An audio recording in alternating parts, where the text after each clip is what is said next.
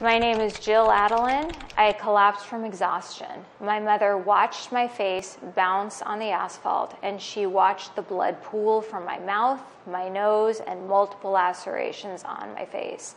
At the emergency room, I had remembered I had gone to the LA Women's Expo and I had purchased CellReons egg stem cells. And at that moment, I knew what I was going to do. I was going to do an experiment. Each morning, I took a picture of my face and I documented my healing.